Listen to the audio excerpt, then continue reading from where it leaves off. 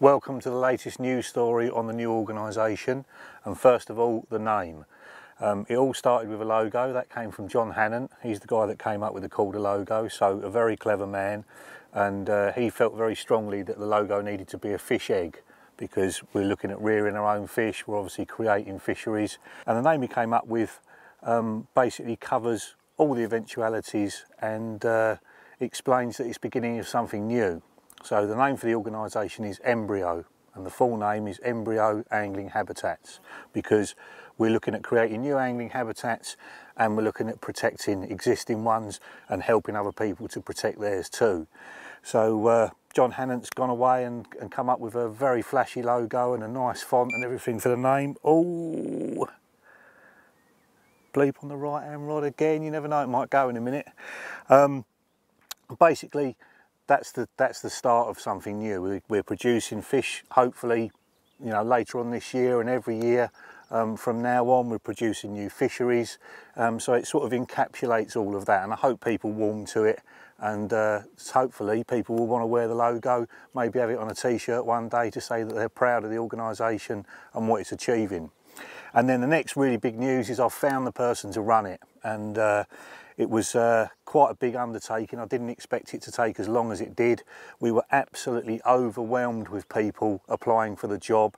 We had some fantastic applicants, and in the end we whittled it down to about 8 really exceptional people. I could obviously only give the job to one person, so I had to disappoint a few, but without exception, all the people that didn't get the job all said that they would still help the organisation to grow and to thrive, which is very noble of them.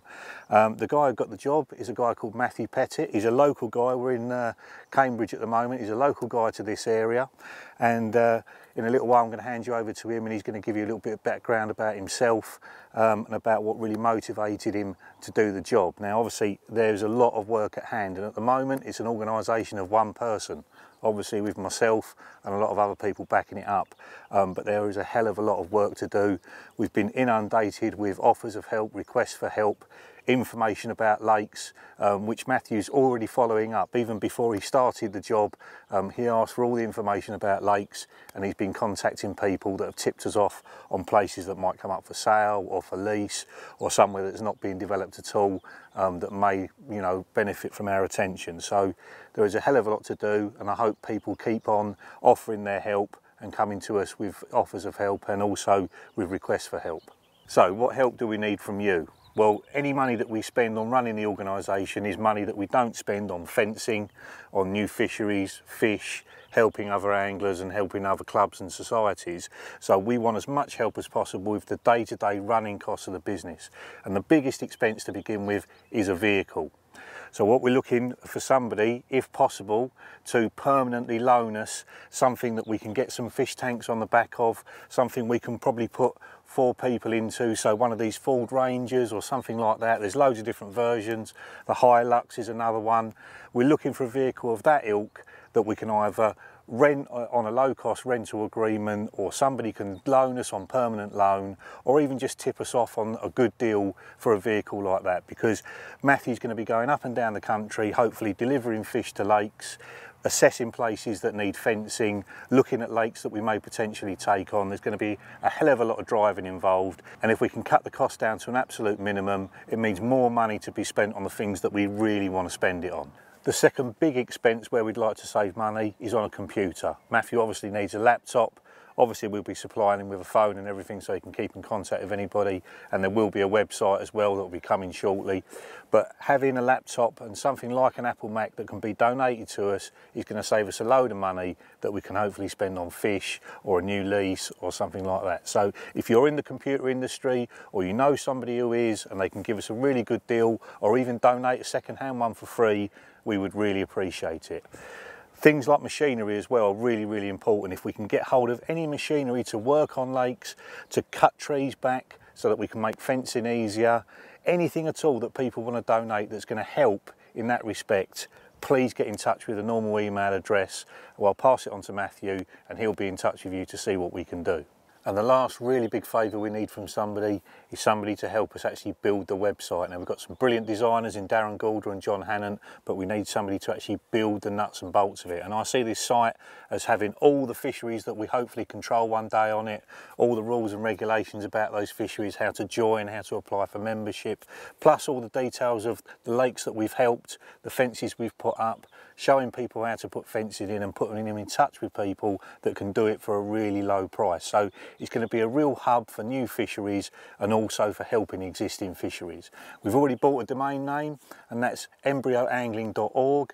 There'll be a few other domain names as well that we're going to buy, basically to try and get as many people to come to the site as humanly possible. And I hope that one day it's a massive hub for angling in general, that is a wealth of information on all different subjects. So if you're actually a web developer and you can write the code to make the site, please get in touch with us on the normal email address, which is elaine@calder.co.uk. Obviously there'll be email addresses for the new website as soon as it's set up. And also, if you've got any areas of expertise where you think you can help this organisation, please go through to that same email address and offer your help. We've already had solicitors get in touch with us. We've had people with haulage companies. We've just had people that want to push a wheelbarrow and just want to help out in certain parts of the country. If you fall into any of those categories, please get in touch, because the more volunteers we've got, the quicker and cheaper we can get things done. And then finally, and this is a very big ask, we're looking for some land. Basically what we want to create is a load of stock ponds, because Simon Scott and Viv Shears at VS Fisheries have been kind enough to pledge some fish to us when they do all their grading in November this year, but at the moment we've got nowhere to put those little carp. So we need to be able to dig some stock ponds that we can drain down easily. So if they're on a slope, that would be absolutely perfect. If there was a water supply nearby, that would be absolutely perfect as well, to help fill them once we've drained them. But most importantly, we just need some land where we can actually dig some stock ponds so these fish don't go to waste, and we start a chain of fish that are growing on every year. So hopefully as we get more fisheries in the future, these fantastic VS fish are big enough to go in there. They're cormorant proof. We put a fence around the lake they go in so they become otter proof, and we create new fisheries for the future. So if you've got land that is secure, that can be monitored, preferably in the Midlands area, because if it's close to Matthew, that would be brilliant, because he can monitor that on a regular basis. But if it's not there and you think it's the perfect site, please get in touch with us. We're absolutely all ears. So I'll hand you over to Matthew now, and he can give you a little bit of background information about himself. He can tell you what motivated him to actually apply for the job, and what are the first few things that he's going to attend to as soon as he starts in a few days' time. My name's Matt Pettit. Been fishing my whole life. Started off fishing the rivers of Northamptonshire, had the Nen in my back garden. Started, fishing for stone loaches and just worked my way all the way through to the sort of big carp thing that I do nowadays, really. It's a complete obsession in my life, my fishing, the absolute sort of grounding thing in my life, the thing I look forward to the most outside of family, and it's something that's really important to me. The thing that made me apply really is I'm actually based in the Cambridgeshire border, and really over the last 6 or 7 years I've seen firsthand the impact of otter predation. Going back prior to that time, I'd never seen an otter in the wild, to the scenario where we are now, that pretty much regardless of where I go, I'm seeing predation. All the pits that I fish have got otters on. I see them most times that I go fishing, and many of the sort of prized fish over the years have been removed. Even on occasion where those fish, you haven't sort of found carcasses, it's very clear that they just disappear. And what you're seeing at the moment, just looking around where I fish, a lot of the lakes in the area are gradually just becoming less and less viable. They're all, generally speaking, big, low stock pits with a handful of fish in, and from one year to the next, there's less and less to fish for, to the point where, your options are reduced drastically, from one year to the next, on where you can actually go to enjoy a bit of fishing. I'm genuinely worried about the future of the sport, and it's something that I really want to proactively get involved and help improve our prospects, really, which is what this is all about. The thing that excites me most about the job is that opportunity to set up and get fisheries going for the future. That is my big passion about it, is that you know, we all know where it's going at the moment, and it doesn't look great, and it's just that opportunity really to turn it round and give the sport as many options as we possibly can for everyone in the future. And it's, I think, you know, I've sat there scratching my head, you know, in the build-up to this, prior to this announcement and role and everything else, about, you know, how can I make a difference? And I see this role as being key to making that difference in the future, as actually getting it all off the ground, protecting what we've got already, making as many places safe as we can for, you know, sort of safe and established fisheries, and then, like I say, building on that, developing options for the future. And I think that's the key thing for me. You know, just protecting the existing stocks we've got and just giving ourselves options for the future. I can already see the work piling up, and that's a good thing. I'd like to thank everyone for the interest. It's really appreciated, and responding to people, letting them know where we are with things, and really just getting our heads down and going through that. That's clearly the first thing. We've got piles of information from people who want to help, you know, and are going to be getting back to everyone around that to accept those offers and to try and organise who we've got where. And then, of course, you know, the other thing is all the leads that we've had from people. We've got so many to look at and go through, and it's really sort of having a look through those to get back to people, to get as much information as we can from people. And yeah, that's where we're going to be from day one, really. That's my main priority starting, is to start getting my head down and getting into that information and sorting through it.